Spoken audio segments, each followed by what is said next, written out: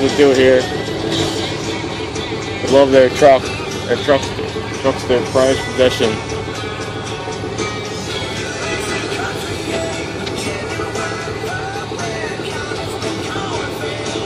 Awesome.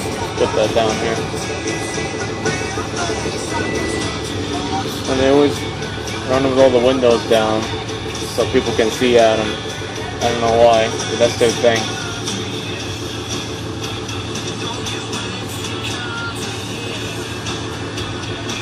Enough of this. My dad pretty much runs around with a dash cam, Ryan, and the other day, I think it was yesterday, maybe the day before, guy comes up to him, "Why are you videotaping my truck?" Has him looking forward. Like, what are you talking about? I'm not videotaping your truck. I saw you with the camera. You were videotaping my license plate. Dad's like, I'm not videotaping your license plate. You're crazy, man. Oh, well, you better not be wanting to steal my truck. He goes, what? Steal your truck? Why would I want to steal your truck for? Well, in my neighborhood, they're videotaping license plates, and then later on, they're putting it in Google. And then from that, they can tell where you live. So he's saying, he tells the guy, so you saying I put my license plate in Google, it's going to tell me where I live? Yes.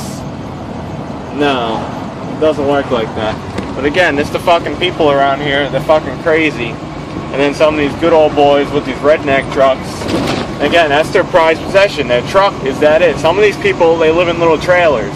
I mean, if they don't mod out that truck with those big tires and the muffler and the exhaust and everything, they actually might be able to afford a house. But no, they choose to live in a trailer, but they have this souped up redneck mud truck. You know, this makes no sense to me, but that's the logical thinking of some of these local people in this town I live in. I might have shared this too, probably shit, this is years ago, but I won't say what vehicle we were in, but we were in a vehicle we don't use much. And driving around in the parking lot, again, good old boy, big old lifted Ford Expedition, big old tires on it.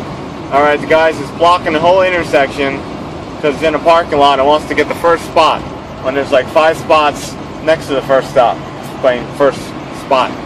So, honk at the guy, doesn't move. Lay on the horn again, doesn't move.